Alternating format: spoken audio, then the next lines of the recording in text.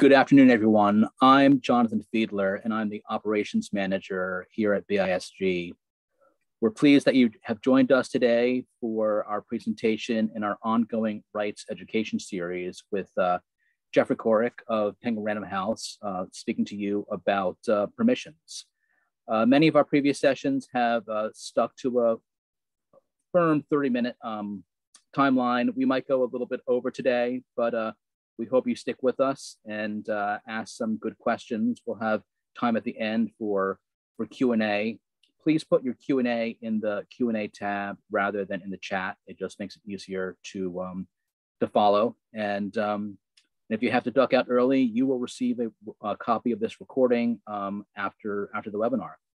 So right now, I'm happy to welcome Jeffrey Korick to us. And thanks for being here, Jeff. Oh, thank you. Greetings from Kansas to everybody, and thanks to Penguin Random House for letting me work remotely for the last 2 years and ongoing. Just a little bit about me. I've been involved in rights since 1986 when I was a newbie in the permissions department at Double A & Company Incorporated. I've variously worked as in permissions departments, both at book and magazine publishers. I've done freelance permissions clearance. I wrote permissions software for a number of different publishing houses. I've worked in rights management departments and even did brief stints in a film rights department and registered copyrights for a while, which is all just to say that I am an expert in absolutely nothing, but I have been involved in rights for quite a while. I know a little bit about most things rights related. Today we're doing really a basic overview of how to request permissions. My apologies if I cover territory that many of you already know, but it is intended to be an introduction to requesting permissions. As Jonathan mentioned, after the presentation, there will be plenty of time for questions, and I'm happy to answer any questions I can on anything rights related at that point. Today we'll cover what is permissions, that is, what does a permissions department generally do? Do you need to request permission for a particular product or publication?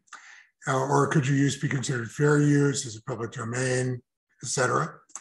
How early should you submit a request? Why does it sometimes take a long time to get a response from various publishers? How do I know who to ask for permissions? How do I find a rights holder? What information should you send along with your permissions request? What information does a rights holder need in order to grant a request, and why? What goes into determining a permissions fee? And I'll close with just some general thoughts. First of all, what is permissions? Traditionally, permissions is licensing the use of a portion of a book to be used within another book, but it can encompass an awful lot of other things. Copies of copyrighted material for classroom use, second serial rights, which is use of an excerpt in a magazine or other periodical after book publication, TV, radio, digital broadcast rights, musical setting rights, which is if you want to use a poem or an excerpt as lyrics and set them to music. Performance rights, dramatic readings, TV, film, etc. Uses books as props in set dressing in film or television. Alternative formats for print disabled individuals, and pretty much anything else you can think of. Murals, tattoos, statues, hiking trail signs. I've gotten requests for all of those. I think the tattoo one was probably the most interesting. We wound up granting that as fair use, 1 copy for personal use. But all of these things really depend on what publisher you're talking to, because there's no standard for what a permissions department handles. At Penguin Random House, Second serial rights may be handled by my department or by the subrights department, depending on what imprint you're talking about. Digital licensing handles the use of works in apps or online courses. Our legal department handles commercial rights and film rights. My department handles amateur dramatic rights, but the subrights department handles professional. And while the subrights department usually handles any kind of reprints of full works, the permissions department at PRH handles full works being used in an anthology. And at the various publishing houses where I've worked, it's been any combination of those things. So, but generally, you can count on the permissions department to handle excerpts from one book being used in another book, or generally excerpts being used in most other contexts. Do I need to request permission? First of all, there are the ethics of it. An author deserves to get compensated for his work, and so you should never really use anything without getting permission if the material is copyrighted. So anything where the content is protected by copyright, you should generally request permission. There are, of course, exceptions to that. The two big ones are public domain and fair use. A good starting point is always your publisher's legal department. They can look at your manuscript and advise whether a brief excerpt or a quote you're using they would consider fair use. Or if something falls within the public domain. Those things can get a little complicated. If you want to find out if something has fallen out of copyright, if the copyright term has expired on a piece of material you want to use, my favorite resource is the Cornell Library Copyright Term website. And I've given you the link there at the bottom of the slide here.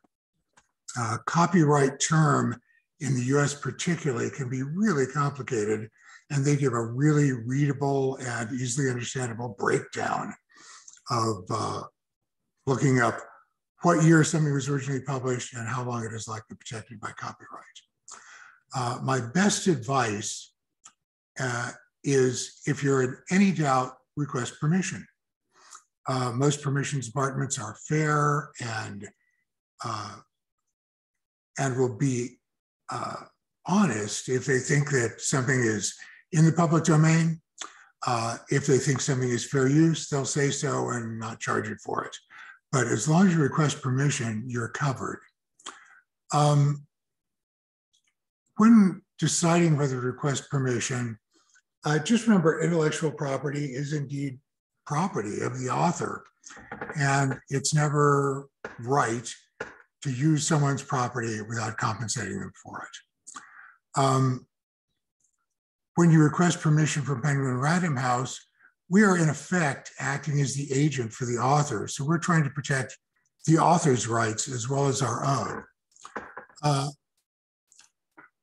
I mentioned that copyright law in the US can be a little complex. Not as I expect anyone to remember any of this, but just as an example. Anything originally published in the United States prior to 2016 is in the public domain in the United States. From 1926 to 1963, the term of copyright is 95 years if the copyright was renewed. From 1964 to 1977, the term is 95 years, but no renewal was necessary. From 1978 on, the term of copyright is 70 years from the death of the author. And there are exceptions to all of those. It gets even more complicated outside the US. In general, in countries that are signatories to the Berne Copyright Convention Treaty, the term of license is 70 years from the death of the author. But it's 50 years in Canada. It's 100 years in Mexico. The UK follows something called the rule of shorter term, where if a work is out of copyright in the country of origin, say a work was originally published in the US and it's fallen in the public domain, it's automatically in the public domain in the UK, regardless of their copyright term. So I go back to what I said originally. It's always great if your publisher's legal department is able to act as a resource for you and help you with some of those determinations. Is my use fair use? Here we get into a real quagmire, one of my favorites. Fair use is the doctrine in US copyright law that permits limited use of copyrighted material without having first to acquire permission. There is no bright line. There's nothing in the copyright statute that says 5 pages is fair use or 10% of a work is fair use. Rather, the copyright statute gives 4 factors that must be weighed in determining whether something falls under the fair use provisions. The purpose and character of the use, the nature of the copyrighted use, the amount and sustainability of the material to be used, and the effect upon a work's value. The real takeaway from this is that the only way you can really, that fair use is actually legally determined is in the course of an infringement suit. So say you feel that something is fair use, but the publisher owns, the author owns the material does not, nobody will really know the answer to that unless someone brings an infringement suit and a judge and jury make a final determination. That makes all this very, very iffy.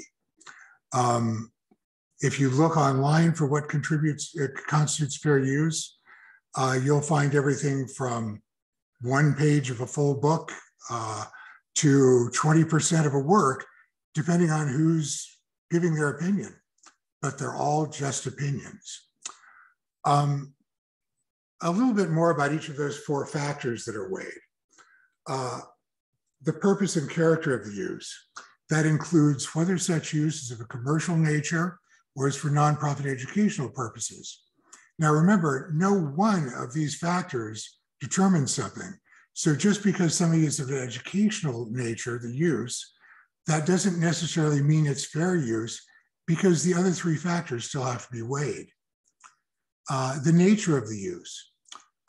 Facts are not protected by copyright. However, for instance, there was a famous copyright case a number of years ago where the publisher of a phone book sued for copyright infringement because someone had copied their phone book.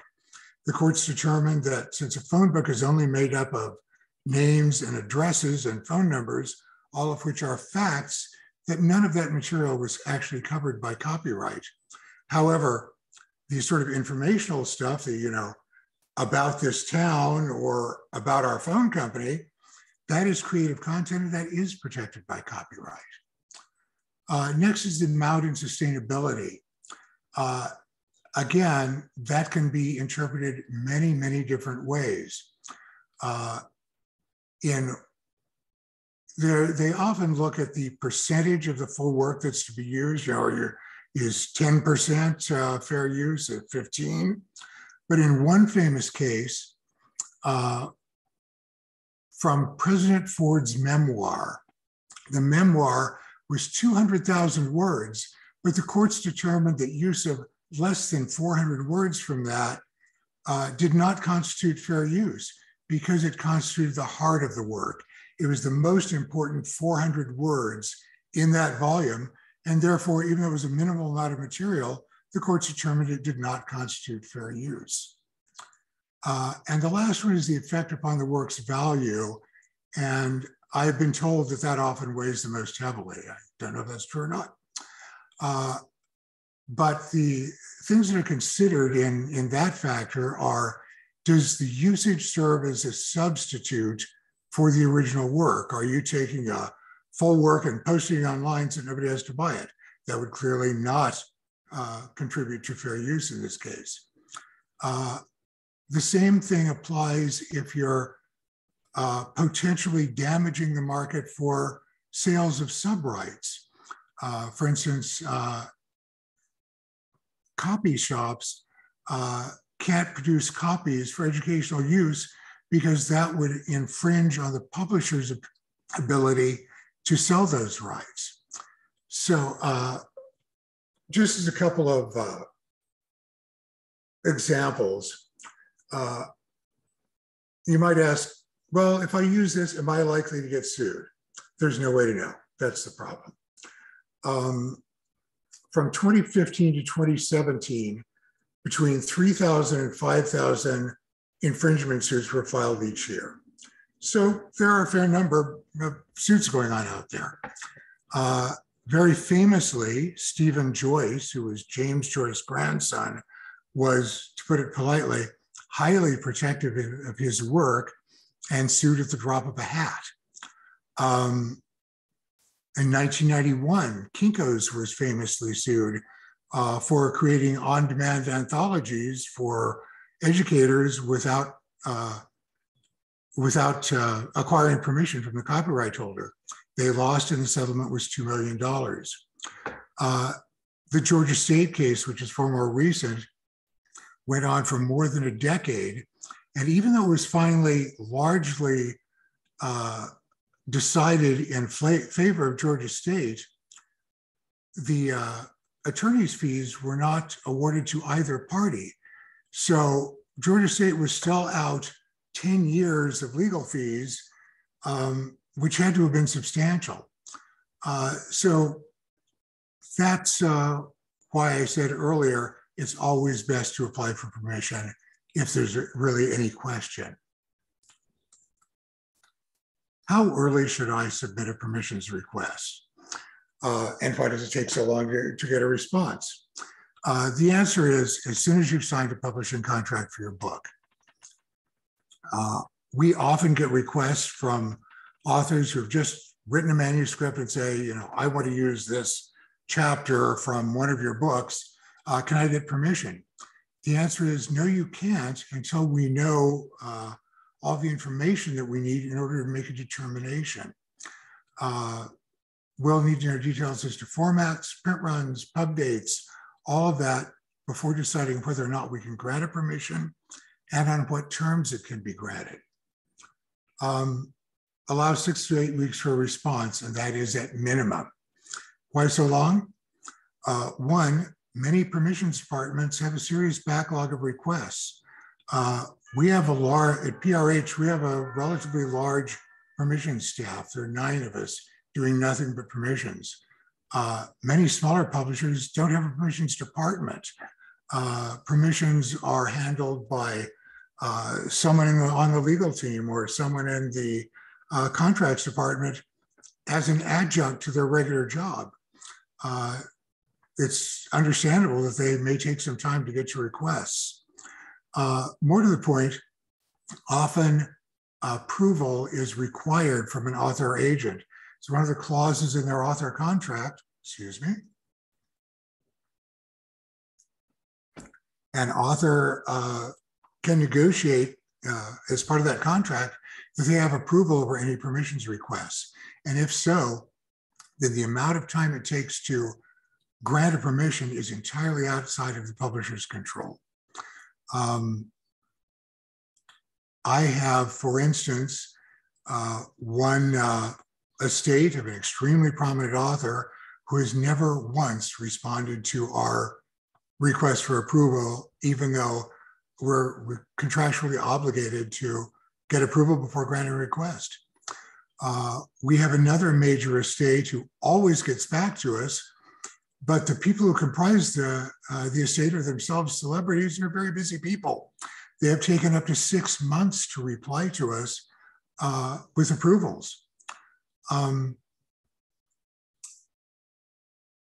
Also keep in mind that some permissions requests simply take longer than others. At Penguin Random House, we control 430 different imprints from 68 historic companies going back to 1813. We have contracts in storage on hundreds of thousands of microfiche some on index cards. We have lists of titles that we acquired from various houses that are in multiple file drawers in physical filing cabinets.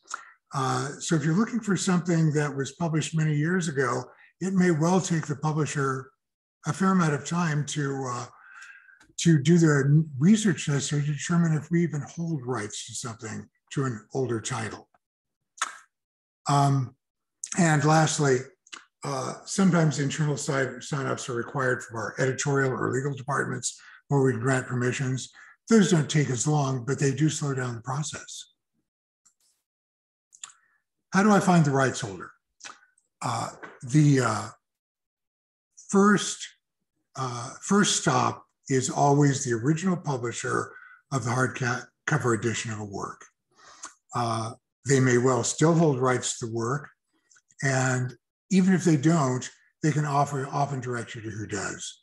If rights to a title are reverted to an author, the publisher may be able to direct you to that author or to the author's agent or the estate.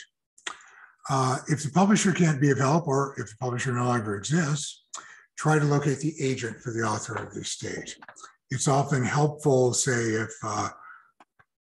your book was published by, or was written by Miss Jane Doe, but the original publishers no longer exists, see if you can find other books by Miss Jane Doe.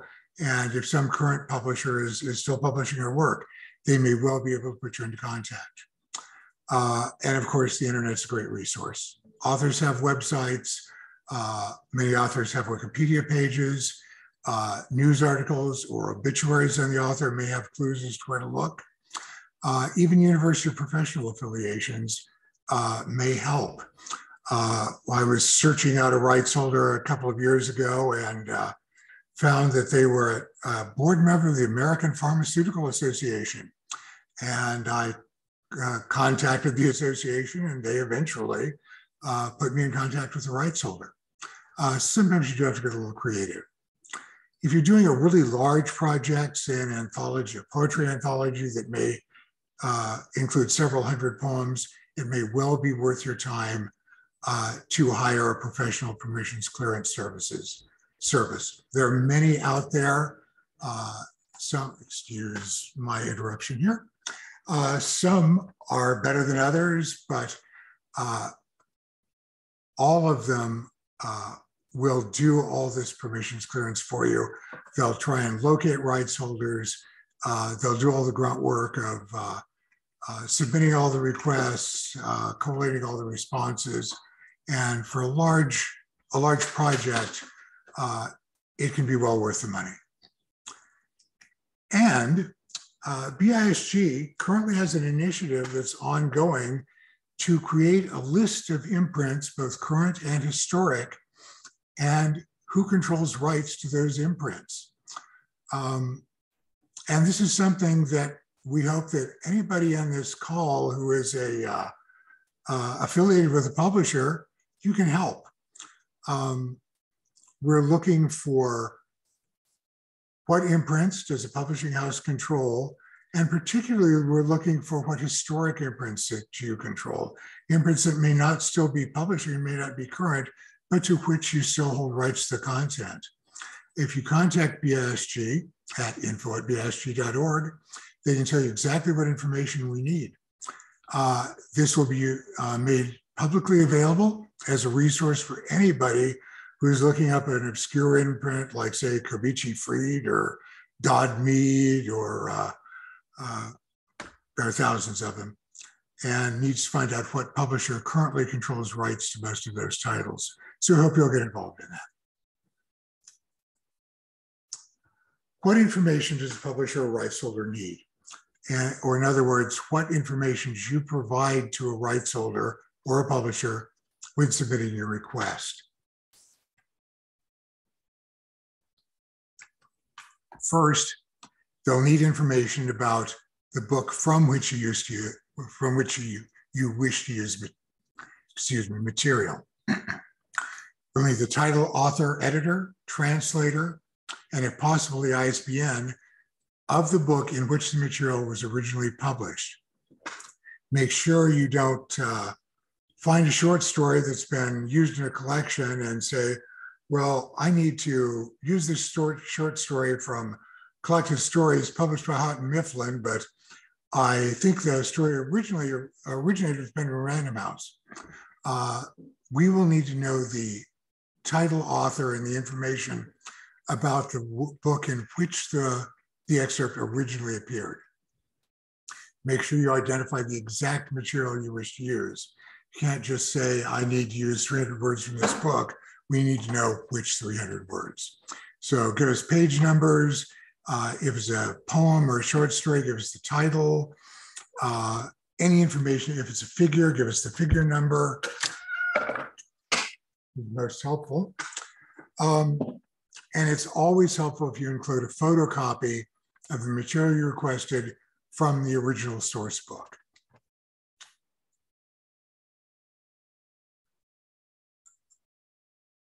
What information does a publisher need about your book? They'll need your publisher's address and email. They'll need to know what formats your book was going to be published in: print, ebook, audio, whatever. The planned print run or estimated users for each format. So you'll need to say, I'm going to do 50,000 in hardcover.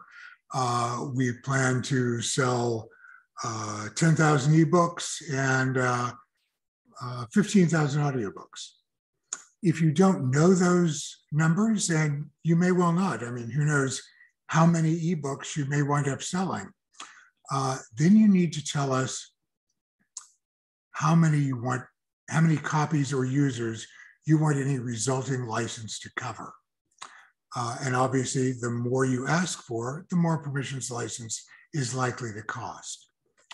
They'll need to know the tentative list price for each format of your book, tentative publication date, the total number of pages in your book, the territory in which you plan to distribute your work, US, worldwide, the languages in which you intend to publish your book currently, not what it may be published in the future, but what the current publishing plans are, and some brief information just about your book and usage.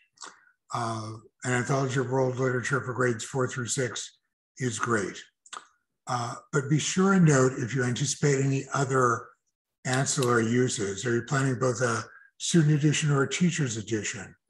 Are you doing a pamphlet that you also want to post online or on Facebook? Any usage that you're intending to make of the material needs to be covered in your request.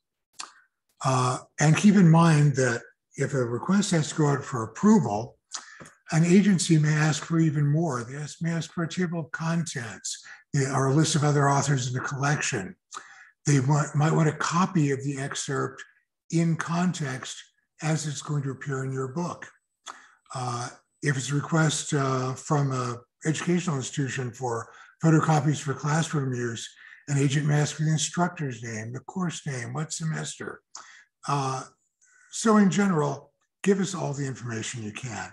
The more you give us, the less likely we're going to have to go back and forth and delay your request by asking you for additional information. Why do we need all of that information? The first reason is that we may not control the rights you need. We may control audio or print, but not audio, or electronic, but not print. We may not hold rights in the UK and Commonwealth or in other territories. And we'll refer you to who we believe does hold those rights. Author may have placed certain restrictions on their work. I'll only allow permissions to be granted for educational use, or I won't allow my work to be used in an anthology. But the real reason that we need most of that material is in order to help determine a fee, or whether a fee will be involved at all. Just as an example, we have one work, well, a series of works actually, by a prominent Spanish language author. They've been translated into English. The US rights in the US, Canada, and UK are all controlled by different publishers. audio rights are controlled by the agent for the estate. Two of the translators for the book have retained permission rights. So even though you'd have to get the underlying rights to the author's original material from us, you would have to go to those two translators if you wanted to use poems translated by either or both of them. So there could be 6 different parties you need to apply to for permission for 2 poems from one work. So as long as you tell us everything up front that you need, we'll be more likely to be able to send you the right place for all of the rights you need. What goes into determining a permissions fee? There are lots of different things. Most publishers, and certainly PRH, I can speak from experience, do their best to determine a fee that's fair and reasonable, both to the author and to the requester. Penguin Random House and most publishers sort of sit in the middle of this process because we are both a consumer and a vendor of permissions. So we never want to charge a fee that's going to be outlandish because we wouldn't want people to charge us outlandish fees, but we do need to be fair to our authors and try and get them on a reasonable amount if their work is being used. To determine a free fee, we look at the nature of the usage, a nonprofit or charitable use, or editions for print disabled individuals may get special fee consideration. What is the material being requested? If it's an iconic work or an iconic author, those may command higher fees.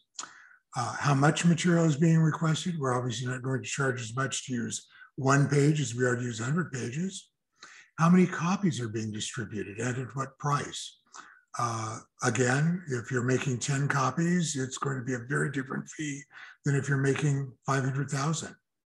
How many formats are being licensed? Will the license include translation to other languages? For instance, are you doing a dual language edition? And how long will the term of license continue? Will this permission be valid for 1 year, for 5 years, for 10 years? All of those things go into considering a fee. And a lot of people ask, how much permissions cost? There's no real way to answer that question. Permissions fees are highly subjective. And for instance, our fee schedule is immensely complicated. We take all of the factors I mentioned in consideration.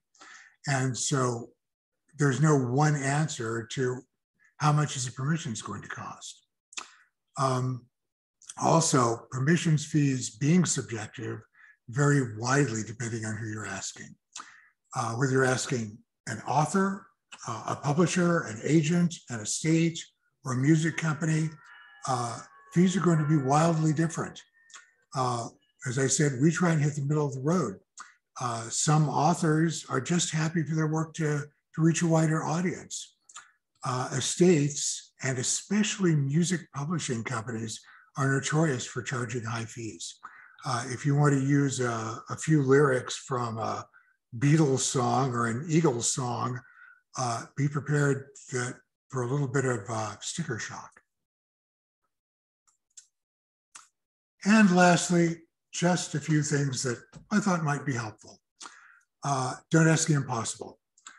We often get requests saying, I want all rights in all formats in all languages in perpetuity. We simply send it back and say, no, we can't grant that for a lot of reasons. We may not hold all those rights. If there are going to be translations, we'll want to know the publishing details of the publisher of the foreign edition. We can't often grant rights in perpetuity because some of our author contracts are themselves term limited. So asking for all rights in all languages in perpetuity is just going to delay your request.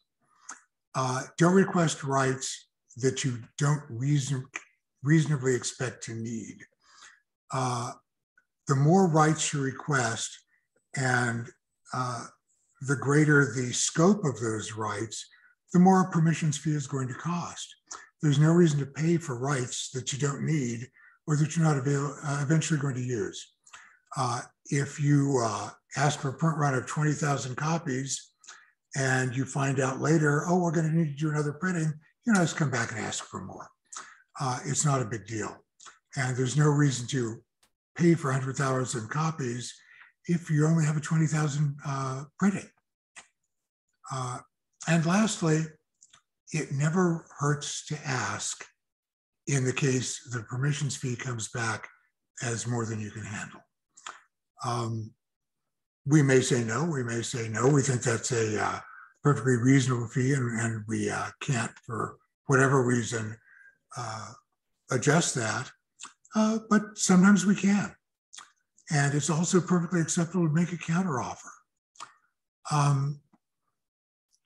There's also something that is called the Most Favored Nations Clause, where the editor of a large collection of poetry or short stories may say, here's our request, and we simply can't afford to pay more than X amount of money for each item, for each poem that's appearing in this volume.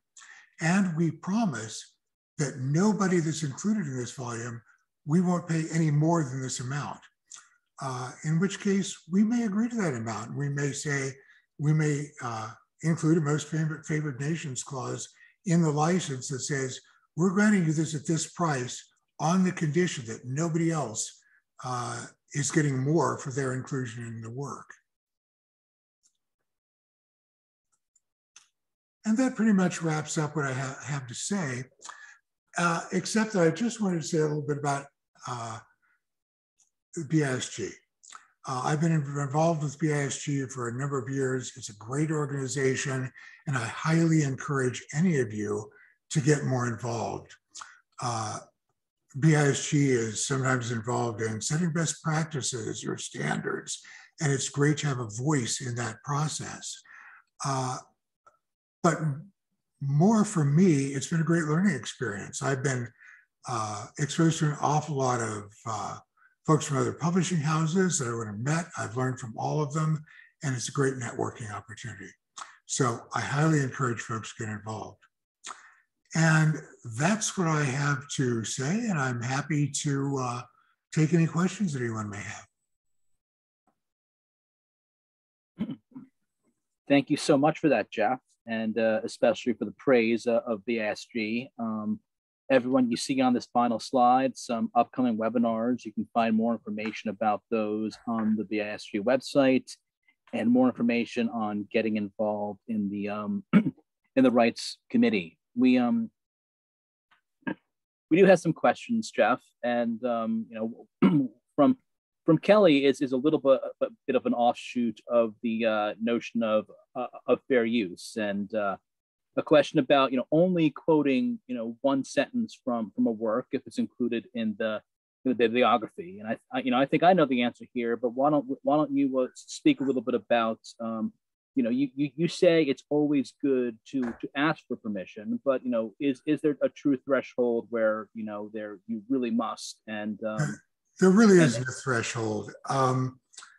For instance, as I mentioned from the Heart of the Matter case, that was a famous copyright case. That case, 400 words, which is really just about a page of material, was not considered fair use. It's often not considered to be fair use if that sentence is set apart in any way. For instance, a sentence uses an epigraph generally is not considered fair use by most publishing houses, although I don't know the case law on it.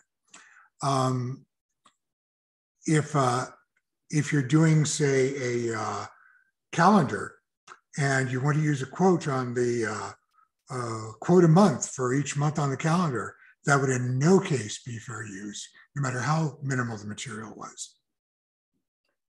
But in terms of citing facts and scientific studies that were in a previous work, that's normally not a case where you would need to ask for permission. No, as long as all you are stating are facts, regardless of where or when they were published. Sherman burned Atlanta in 1864. Doesn't matter where you got that information, that's a fact. And you're free to use it any way you like. We also have a question here, and I'm going to combine two questions from Susan and Kim together, and I think you can see them also. But are the permission processes exactly the same for images? And then an offshoot of that is, if an image is granted for use on a book cover, is it understood by a grantor that book cover is also going to be used in marketing materials, and is the marketing of that image one and the same? But remind me of the first part of that question. I already spaced it out. Sorry. No. Yes. No. Well, So just okay. the first part is just, is the permissions process the same for images. For images, the same as for text? Yeah, largely yes. If you're looking to use an image from one of our works, we're going to want to know the same information. Exactly which images, what pages they appear on, how many images, are they illustrations, are they photographs, and the process is going to be identical. Something that one should be careful of, though, is always check the copyright page and the acknowledgement page of the work in which the material originally appeared. If it says something like used by courtesy of or used by permission of, then you are probably asking the wrong person. If the image or even a quotation or any material that you want to use is credited elsewhere, that's the party to whom you need to apply for permission. In the case of book covers, the usage, say you've licensed, say Penguin Random House has licensed a photograph to be used as a component of a book cover. We would always license it, any component of a book cover, with the expectation and spelled out in the licensing agreement that we can use that book cover for promotional use without limitation. However, if someone comes to us and wants to use an image off of a book cover, we often can't license it. We may have licensed that image from Getty or one of the large photo agencies, and we can't relicense that. If the cover of the book is being used intact as a whole and not being modified in any way, and the usage is promotional in nature, then we can let that book cover be used. But we often and generally can't license components of a book cover separately. Thank you. We're also going to welcome Chris Kleeman here. Chris is the chair of the BISG Rights Committee and is instrumental in the work that Jeff was speaking about, including the directory of imprint owners. And thanks for joining us, Chris, to flesh out some more questions. Hiya. I do want to say that the Rights Committee is kind of fun, so I hope more people come and join us. We do a lot of interesting things, and the kind of questions that come up and the kind of work we're trying to do that raises the boat for everybody is really worthwhile participating in. I wanted to go back to Kelly's question for just a second about citing scientific articles, perhaps in books or other journal articles. There is an association of scientific, technical, medical publishers that have a kind of group agreement about how to handle permissions. And if you're not familiar with that group, I suggest you look at stm.org, I believe it is, and look into the permissions area there, and there'll be some explanations about how they work together. Generally speaking, advancing scientific research is a goal for all of the publishers in that area, and they do exchange freely. Jeff, I just wanted to say, I thought a lot of the information you offered is so valuable, and people don't always realize that in a trade publishing situation, often the burden of clearing permissions is on the author. Correct. But the author should should be talking to her publisher for some of those kinds of details. And I'm just wondering, you probably do get some requests from authors who don't yet have a publisher, right? We do. And in most cases, we simply have to tell them, come back when you do have a publisher. Now, the only exception to that is it would be if an author is self-publishing, whether on Amazon or elsewhere, in which case they are at the point of publishing. So it is the time to request permissions, but they won't necessarily know many of the publishing details. And in that case, what we always tell them is then you have to decide what terms you want to license for. How many copies do you want to license? What formats do you want to publish in? And just keep in mind that, licensing for 100,000 copies is going to cost a lot more than licensing for 10,000 copies.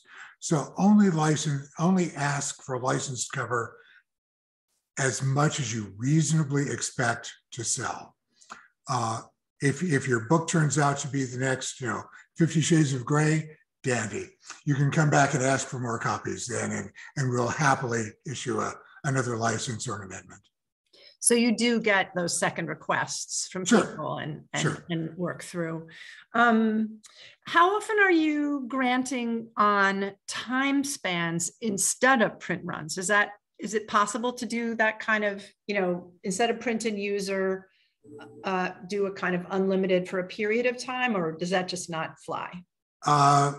There are a number of answers to that. First of all, I'm only answering for PRH. It differs widely among, depending on who you're asking permissions from, what they will and won't grant.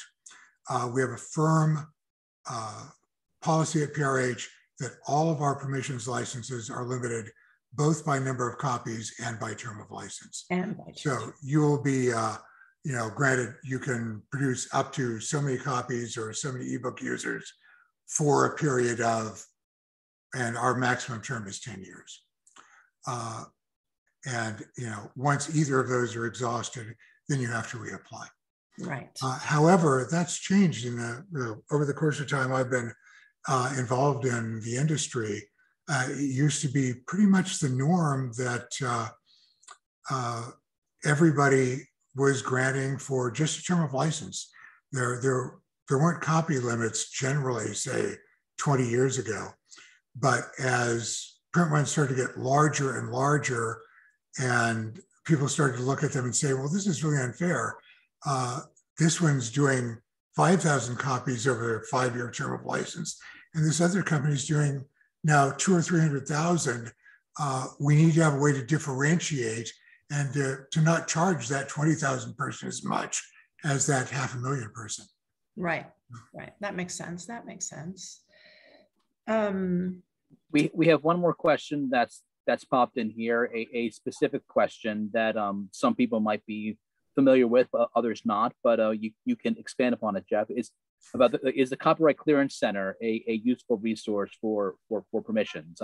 I think I know that sometimes they will not control permission for publishers, but maybe Chris and Jeff, you can speak about the Copyright Clearance Center and their role in. Sure. The Copyright Clearance Center's role varies depending on what publisher you're talking about, because the Copyright Clearance Center offers numerous different products and publishers can opt in or out of any or all of them. At Penguin Random House, we use the Copyright Clearance Center only for copies for classroom use or electronic reserve for classroom use. And they can't handle all of our titles. For instance, Copyright Clearance Center can't handle any of our titles that require author approval. For any of those, you'd have to come directly to us. But if you're an educational institution or a teacher and you need 30 copies of Catcher in the Rye or whatever for classroom use, you can go to the Copyright Clearance Center and they would license on our behalf. I should also mention that fees for copies for classroom use are not, we don't consider those proprietary, nor are they complicated. We charge 20 cents per copy per page. Copyright Clearance Center charges exactly the same amount if you license our material through them. Other publishers use Copyright Clearance Center for all of their licensing. They don't have a permissions department, and Copyright Clearance Center happily handles all of that for them. So what the CCC's role is really depends on the publisher involved. Yeah, it's. I think the one important thing to know is that it's not. If Copyright Clearance Center is involved in permissioning some of your content, you can also still be permissioning some of your content. It's not an exclusive thing.